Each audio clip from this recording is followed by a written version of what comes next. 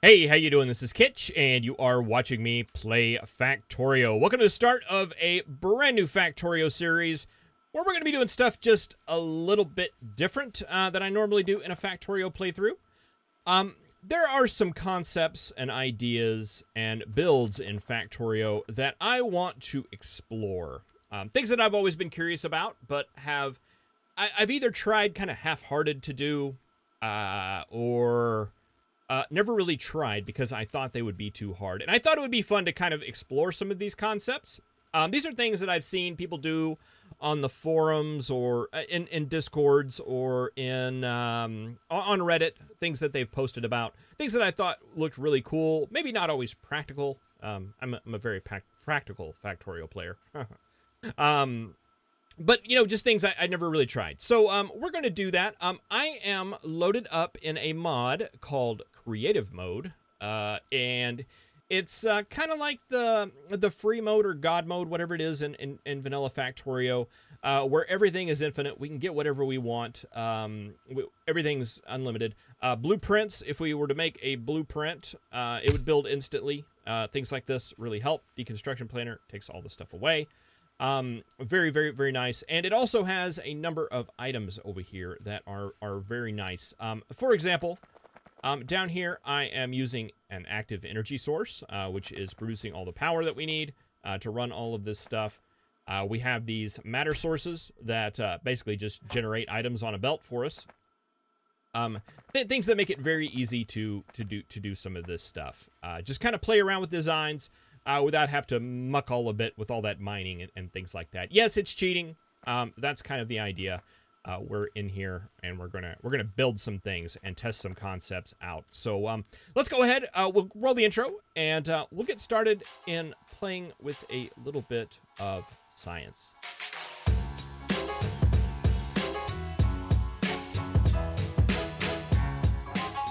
So yeah, in this episode, I want to take a look at an alternative science build that I've been kind of curious about doing. Over here, what we have is a build that I use all of the time. It's simple, it's very effective, and I like the fact that it works without using long-handed inserters or underground belts. It's just really simple, really straightforward. I've always used it. All your main scientists coming in here in undergrounds, these inserters pull them into this lab. And then that just daisy chains on out. Really nice, very easy to set up, and extremely convenient for your belt placement. Let's just continue researching things. It has a couple of flaws, though. One, it's not the most compact thing in the world. Granted, that leaves some room for beacons and stuff in the later game, but beacon setup, you're not going to want to do this. You're going to do things a little different, I think. The other big disadvantage to it is if you look at this guy on the end, he is starved a lot for science. That's just the nature of daisy chaining. You can kind of see the blinking as it goes on. It's just not the most efficient build in the world. Very effective, but not very efficient. But enough about this build. I want to look at experimenting with some Sushi Science builds. And if you're not familiar with the concept, the idea is we might do something like that right there. Have all our science labs in the middle, and then we have a single belt going all the way around like this.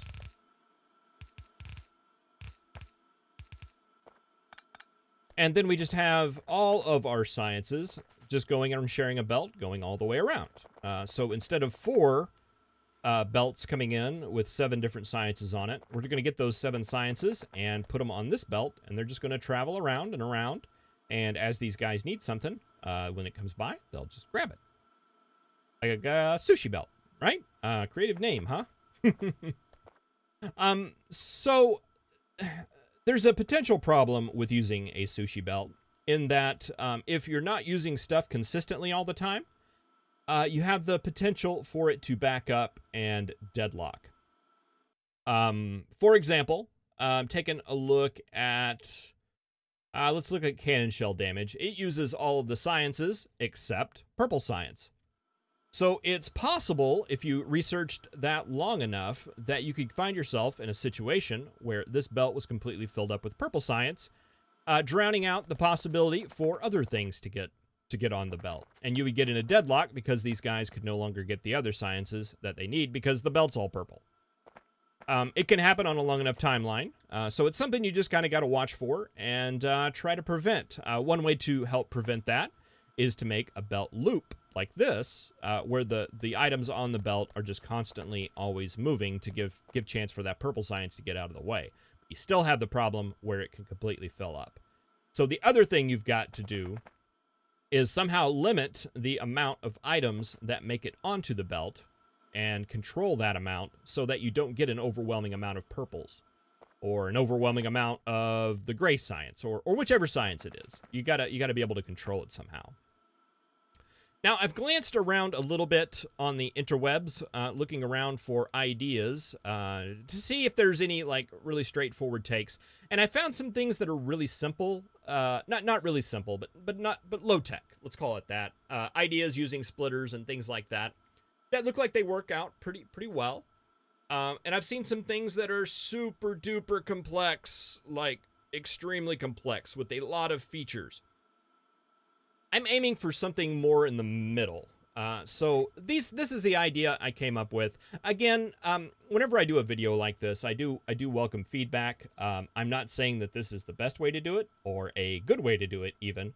It's just kind of the way that I've been thinking so far. So I'd appreciate any feedback on better ways to do it, worse ways to do it, whatever you got. Do let me know down below. I would very much appreciate it.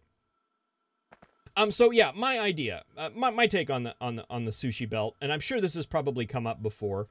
I didn't see it immediately, but it seems like it's a pretty practical way to do it. In a series that I did a while ago called Impractical Factorio, I used the concept of a counter quite a bit. I'm going to set a void down here and a matter source up here just to get some stuff going here. So let's do like red science. That seems reasonable. This will constantly produce it, and this will constantly suck it up. Okay, so we can make a counter fairly easily. Power. Let's see, how's that gonna work? Probably something like that.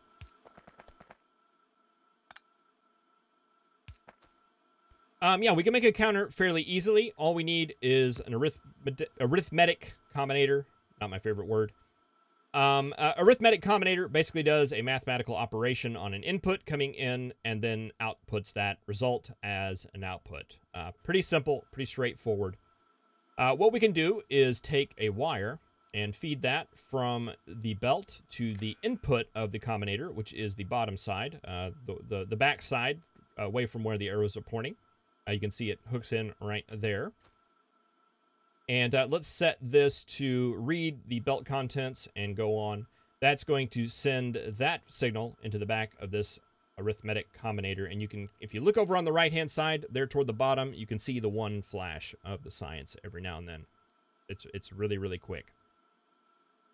Okay, so what we want to do is take that signal coming in. We can specify a particular input coming in, like a science pack 1. We can take that in and then output that amount, and we want to do a mathematical operation on it. We want to add nothing to it. So that actually did nothing, but we're reading in the science pack 1 signal and outputting that signal after we add 0 to it. Pretty profound, huh? Well, what we can do is take that that output signal and rewire it back to the input so that it loops back in, and that makes our counter right there. So if you look on the right-hand side, you can now see a counter going up, just counting the science packs as they go by. We can make this a little bit more generic by taking this and turning it into the each signal, which is kind of like a wild card for each signal coming in. Add that to 0 and make that a counter. And that gives us the exact same thing. It just makes it to where it doesn't matter if these are red or green or blue or fish or iron ore. Doesn't matter. It's going to just generically count. And we can reset this. There's probably better ways to do this, but if you just set it to a multiply, it'll multiply the signal by 0, canceling it out. And you can put it back to plus again, and it starts counting again. All right, so we have a counter. We also need a way to subtract things that are being pulled off of the line. And we could do that rather easily as well with another combinator. We'll take that arithmetic combinator, we'll put it on the belt, maybe like down here, and hook it into the input. And we'll set it to read the belt contents, not enable disable. We just want to read. We don't want to do any logic yet. And we can take that input signal, whatever it is, doesn't matter. Give it a wildcard and output it. And the input that comes in, we will multiply it by a -1. So we're going to add what comes through this combinator, or this counter right here. And this is going to subtract what comes out of this one. And if we take the output of that, which is the negative signal there, and put it into the input of this combinator, we now get kind of a stable thing. You can see we're hovering at 388.9. If I multiply that by 0, then set it to add again, it should hover around, yeah, -1, something like that. All right, so let's go ahead and stop that there. We'll go ahead and clear this out. And that should put us at 0. Fantastic. And let's put some logic on this one and say we're going to enable disable this when the red science packs are less than 5. Okay, and put that on there. And we have 5 science packs, and as soon as these are taken out, we're going to add 5 more. Watch that, the signal, the way that works. This one subtracts, this one adds, and this logic is making it to where we're always wanting 5 of these guys on the belt at all times. And I think that's going to work for a sushi belt. We just keep track of what we're putting on. We keep track of what we're taking out. And that gives us a limit of what we need. So I think that is actually going to work. So let's give it a shot. Let's give it a try here. Let's get some inserters inserting on these science labs. Something like that seems reasonable. We'll go ahead and power that up. And then we need a way to get our science on here. And I think the best way to do that probably would be with the belt. Okay. Let's see. Let's take it off, like maybe right there.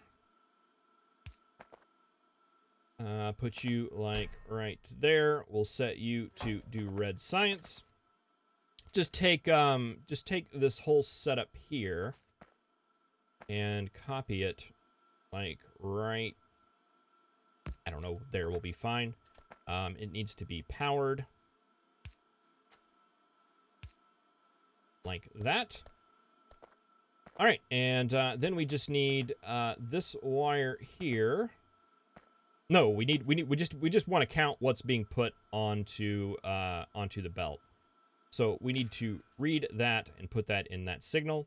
We want the enabled condition to be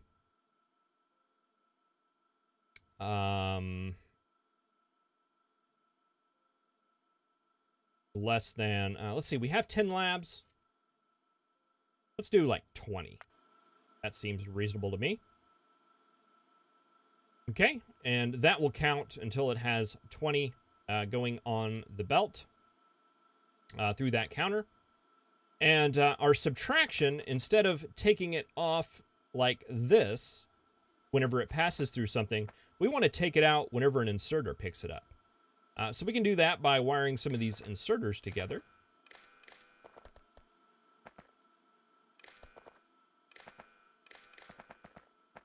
Can you guys make it that far? You can. All right, so that will be that red signal going out there. And we want to not enable disable. We want to say none. We just want you to read the hand contents. And I think I want to override the stack size to 1 just to keep the count a little bit more even. We want a pulse on that.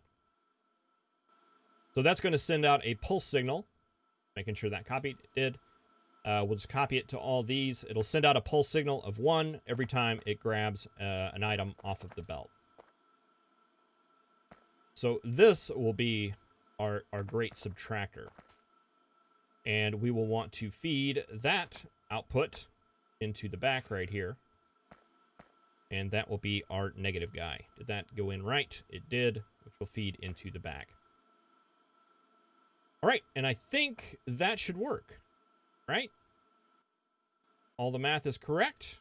It's exactly the same concept down here, except we're going to be pulling out the inserters instead of this. So let's just see if it does work.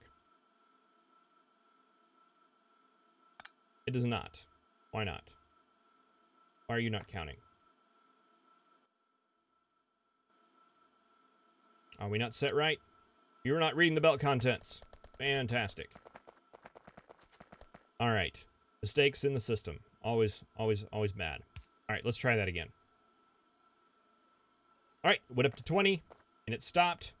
I'm not sure that any of these guys are going to be taking anything off the belt right now, because we're not researching anything. Let's research something. There we go. They grabbed some, and we added some more.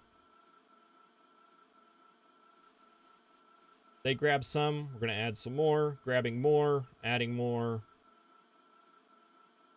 These guys are going to grab the last ones, and those are going to be on there. It's looking great. That is exactly what I would expect. All right, so I think now what we need to do is add inputs for the rest of them. So we're going to need one for green science, blue, military, purple, yellow, and finally space, right?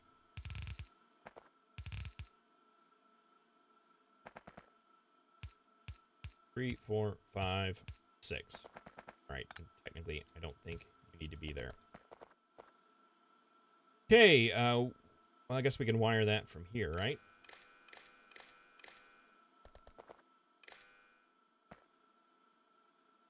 Two, 3, 4, 5, 6.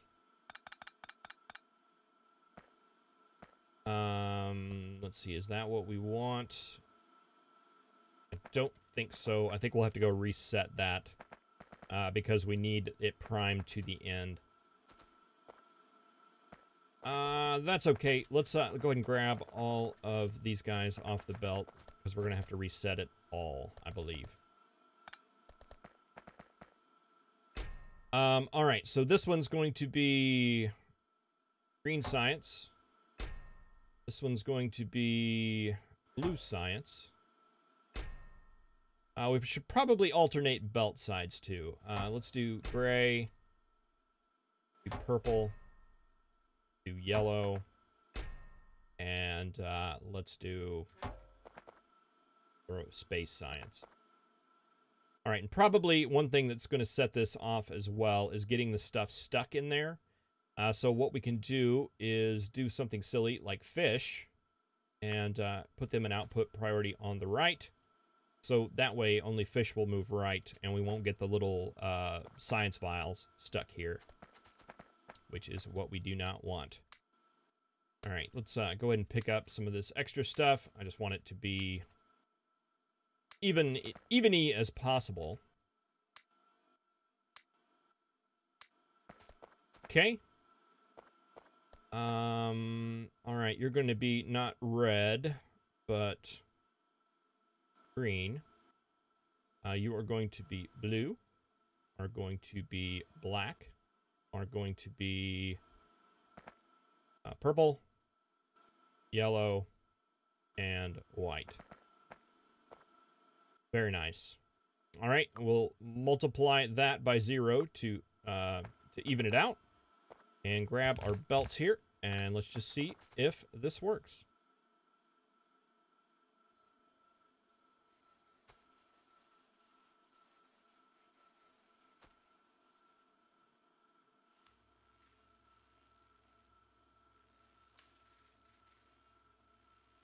Getting a little hung up here on the splitters. I don't know if it would be worth it to go ahead and do something like that to try to push that stuff out faster.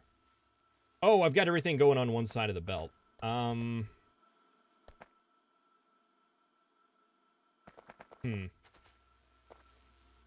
Yeah, we'd probably want to alternate that a little bit. It's fine for now, though.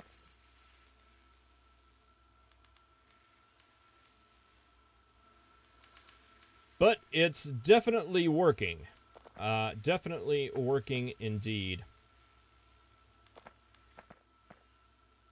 What if we did something like...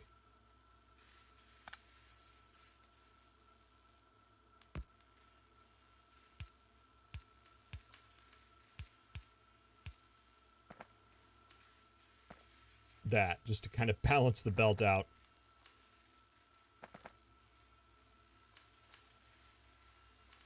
Yeah, that's silly. The better way would be to alternate these so they get on both sides of the belt. And now our counts are going to be off.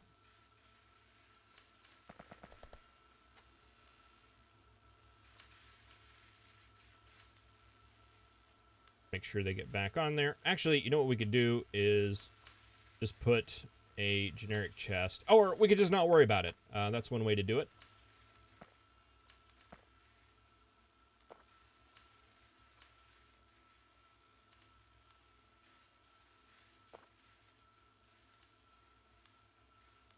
All right, I think that works. I think that works. Okay, so let's see if we can't do some improving here. I want to definitely not leave it like that. It could be much better. All right, so let's see. What do we need to do here? We need to set you to be on the other side of the belt, I believe. Go and clean that up. Is that the way that works? If we take that one off? Yeah, okay, now they're alternating. All right, you be on the other side.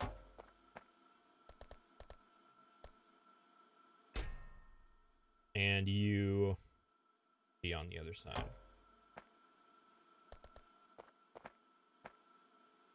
There we go. I think that'll work out a lot better. And one thing I want to do here is set a constant combinator down here. And let's see, I don't want that going through the combinator because I think that'll mess things up. So let's just run it through here. With a different color wire so it doesn't go back and it doesn't automatically increase. And I want to set this to maybe like a letter, A. And currently it's 20. All right, and instead of this less than an actual number, I want to set it less than A. So that way we have a variable here that we can control if we want to increase or decrease the amount that we send. We can do that right there. Do I want this all to be red? I think I do. Whoa, what you doing there, man? Don't do that.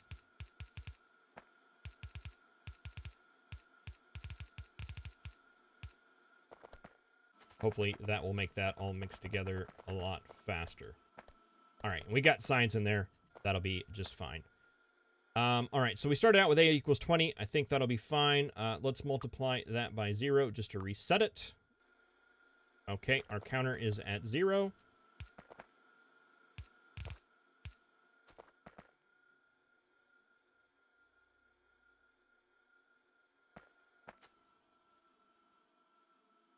Okay, we need to research something. Fantastic. That's going to pull those out and add those things to the line.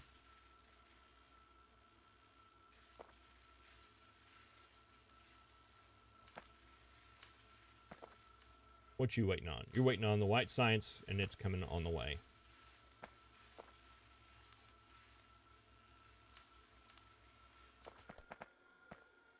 All right, that's fantastic. And we can take this at any point, and let's say we want to do 30 now.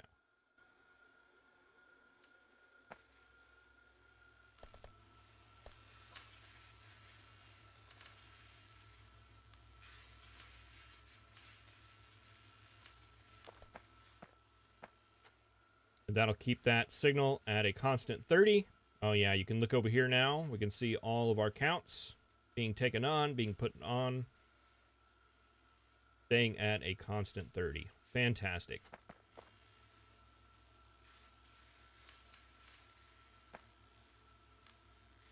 So yeah, that's my take on Sushi Belt Science. I think there's probably some improvements that could be done here and there.